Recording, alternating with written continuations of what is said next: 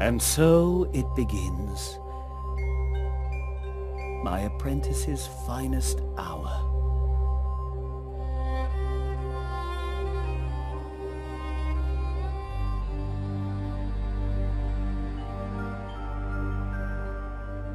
If only I had been there. I could have prevented it all.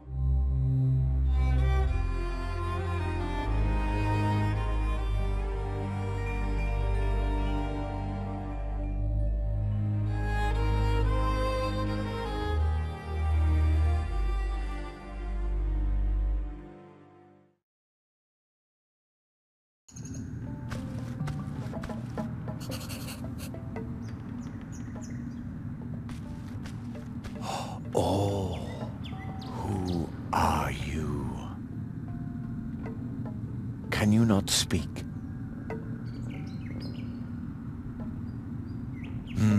Does that mean you don't know? Are you lost?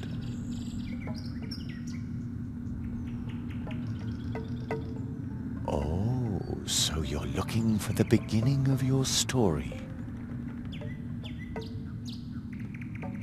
If we can find you a beginning, you'll know where to go from there.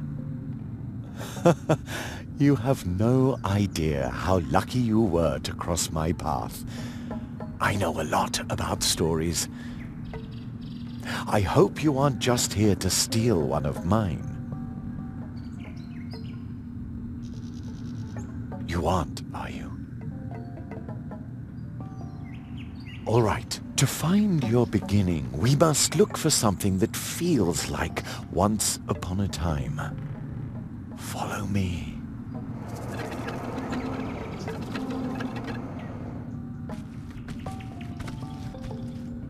There you are. Now we just have to find your beginning. Even if you lose yourself, beginnings can be found anywhere, and only those who start can find their way.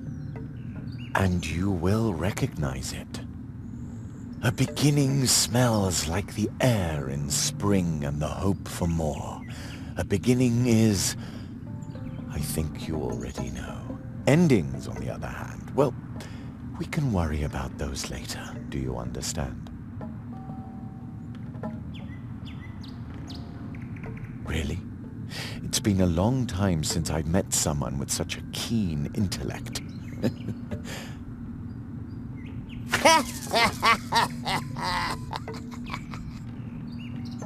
Did you hear something? The fog must be playing tricks on my imagination. It's gotten cold, don't you think? Follow me.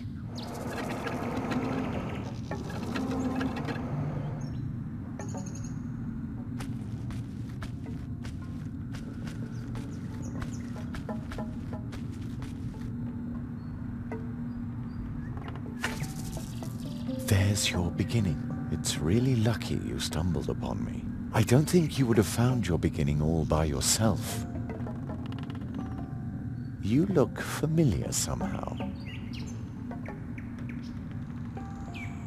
I'm sure we shall meet again, unless the fog thickens more. I can't see the hand in front of my face already.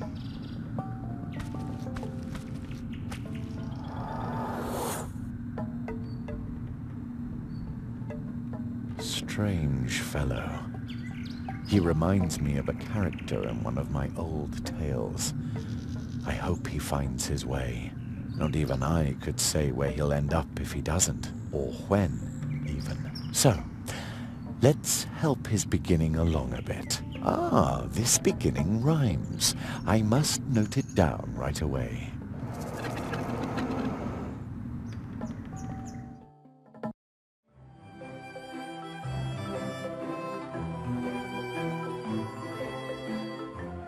After a long summer day in a place not far away, Jeremiah Hazelnut was tucked in bed to dream of the dream that he always had. Each night to his mother Jerry did say, I want to be a magician one day. And each night she would reply, as mothers do. One day, sweet son, your dream will come true. And as mothers do, she whispers, Good night. soon Jeremiah Hazelnut would sleep tight. And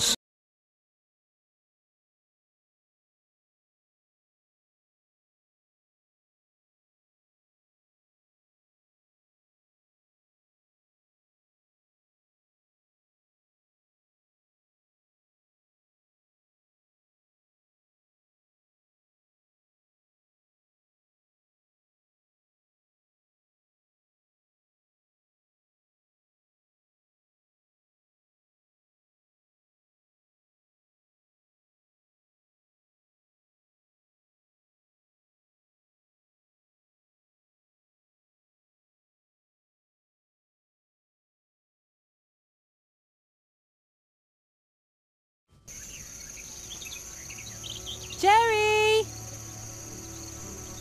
Jerry! Yeah? What do you want, Wake up, sleepyhead! Oh no! Am I going to be late for school? Come outside and enjoy the sunshine. You don't want to sleep away your whole summer vacation, do you? Summer vacation? Jerry, school starts the day after tomorrow. You don't have to worry about your things until then. I still have 2 days before school starts.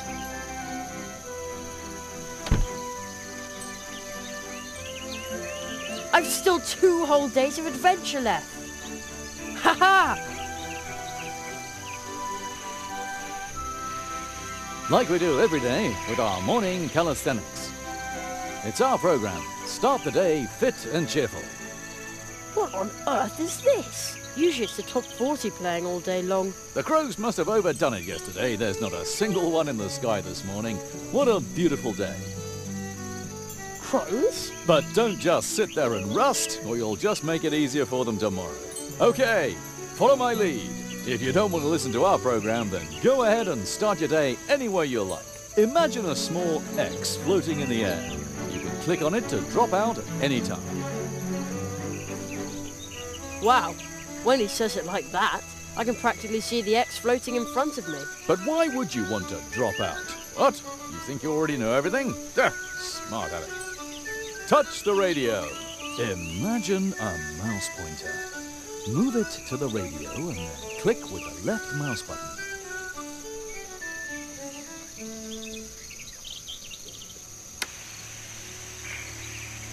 Good job. Well done. Child's play. You can tackle anything just like that.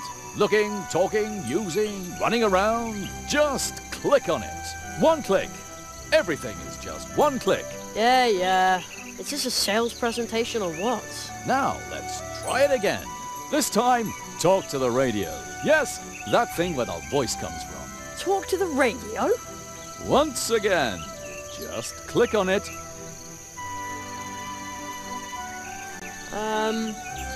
I'd like to say hi to my mother. Young Mr. Hazelnut would like to say hi to his mother. You did very well. Thanks, but how? One click. Everything is just one click. Did you notice how your muscles and sinews stretch when you click on something? Doesn't that feel good?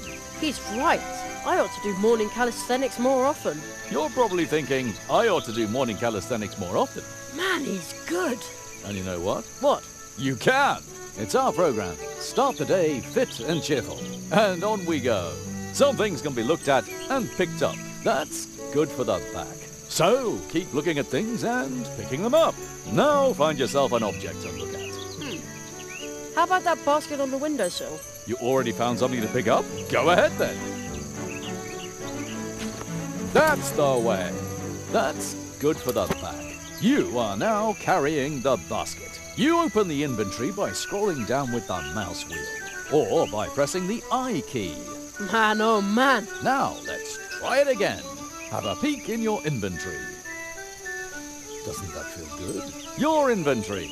You can carry a lot more around in here than you'd think. And carrying objects around is healthy. You can also look at them. To do that, click on them with the right mouse button. Ah, nice basket. Hey, looking with the right mouse button works really well. Looking with the right mouse button works really well, doesn't it? Absolutely. And now we'll try the left mouse button. Use the left mouse button to take items out of your inventory. Left-click on the basket. Oops, the handle fell off. That isn't supposed to happen. Normally, you would just pick the basket back up. But don't panic. Remember, there are no problems, only challenges. You're bound to repair that basket in no time, for sure. Use the left mouse button to select items in your inventory. That will allow you to use them with other items in your inventory. Use one of the items with another one. That will get your circulation going. There! That wasn't so hard. True, it was easy. And do you notice how your pulse is calming? Feels good to repair something you broke, doesn't it? Yeah, it does. And now for the next step. You can also use items with your environment. Left-click on the basket, and then carry it out of your inventory by moving it past the inventory's edge, or by pressing the I key, or scroll up with the mouse wheel. That's not what we were going to do now. Hope you didn't pull a muscle. Just open your inventory again. Left-click on the basket, and then carry it out of your inventory by moving it past the inventory's edge. Very good. Try showing the basket to a beloved family member. Who should I show the basket to? I think your mother is hanging up the laundry in the meadow in front of the house. Man, he's good. Wow, it's as if he's talking to me. Use your basket with your mother by moving the basket to her and clicking the left mouse button. Oh, Jerry, as you've got the basket, Yeah, and I didn't break it at all. that's fantastic. Could you go and pick some blackberries for me? For blackberry pie. Of course. Oh boy, pick blackberries, check. Congratulations! You've completed your fitness program for today. And remember, a simple leg cramp could cost you your life when you're fleeing from a wild crow. Huh? What's he talking about? Stay fit, stay cheerful. Mousewood Radio now continues with the leaf fall report.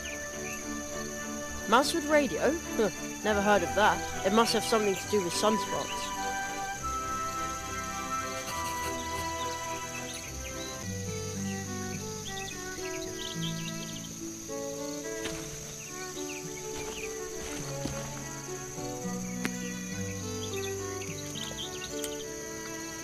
Sweet and juicy. Jerry! I'm okay, Mum. I won't eat them all. What?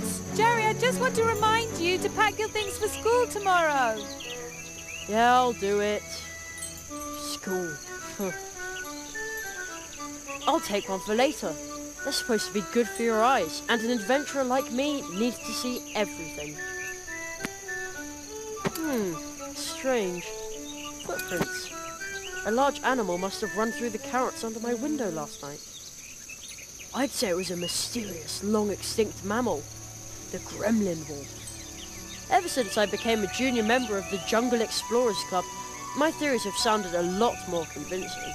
So much expertise for just 50 cents a month. Sparrows used to live in that nest. Maybe we'll have eggs next spring.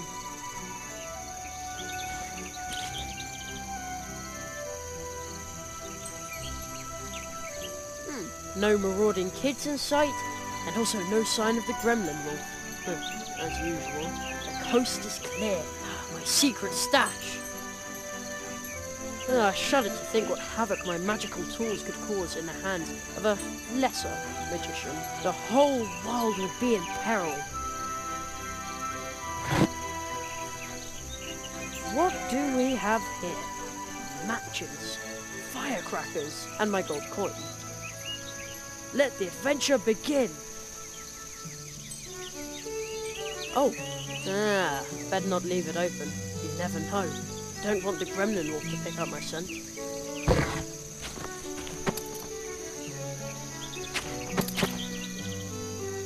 Oh ho! Oh ho! They look delicious.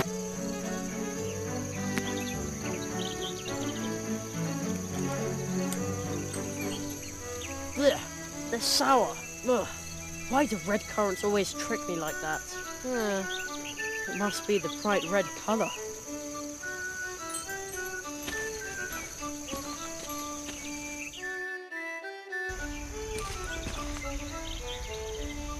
Who dumps their trash here in the woods? Huh, unbelievable.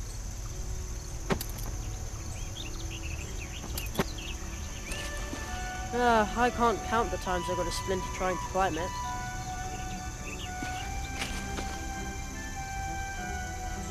Mum says people put up these little animal statues a long time ago to bring luck to hikers. I think there were more of them a couple of years ago. Mum says there used to be important trails to faraway places here, long before there were cars. Today, you can only get from here to our house into the woods where the old path tree is.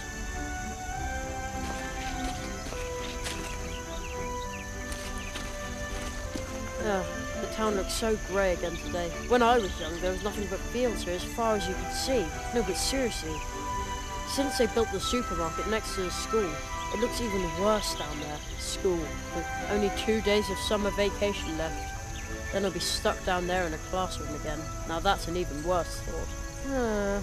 Although, that means there's still 2 days of adventure left.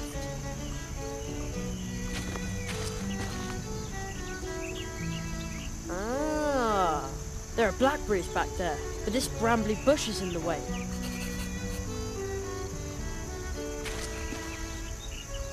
Sometimes I think the statue looks greedy, other times I think it looks needy. I wonder why.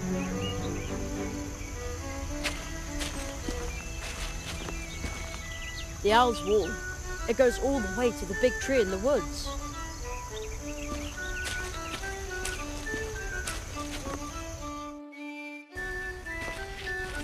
It's so quiet here, like the town is miles away.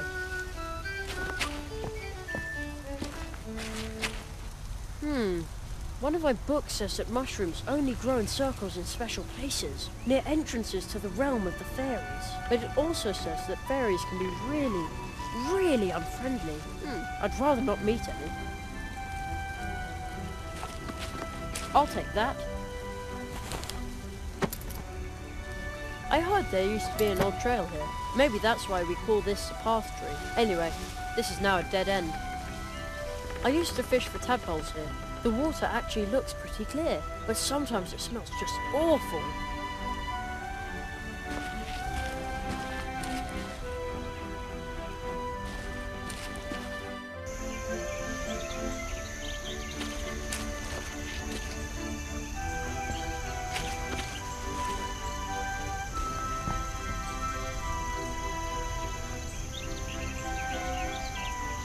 All right, I have no other choice.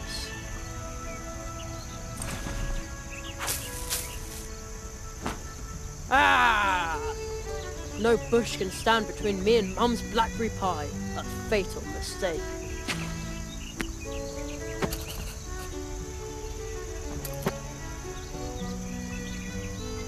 They look like they can't wait to be picked. They go into the basket.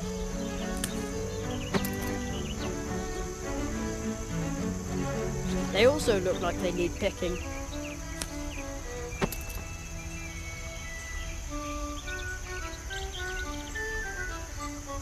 Good idea.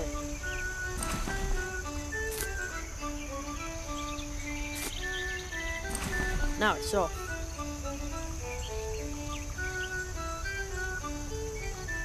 They're screaming to be picked.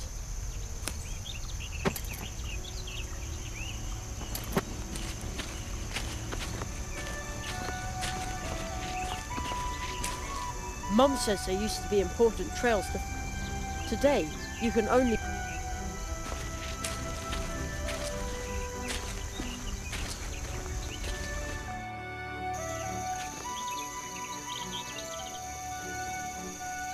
Now I've got a whole basket full of blackberries.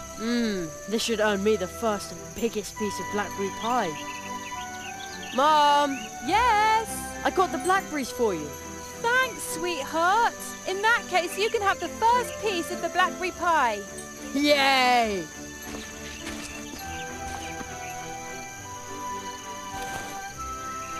Wait a sec.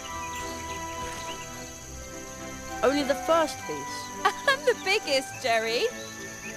And so the hazelnut family narrowly escapes a diplomatic incident. Huh?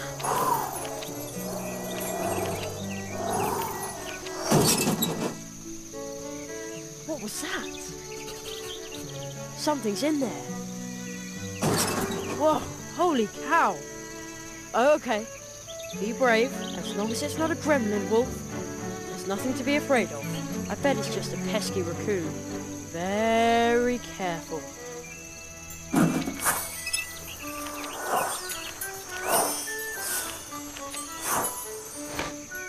What was that?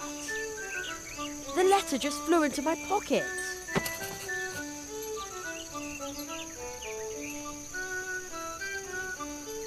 A fine triangular letter? And there's no return address. Let's see what's inside. There's a weird symbol in the poem underneath it.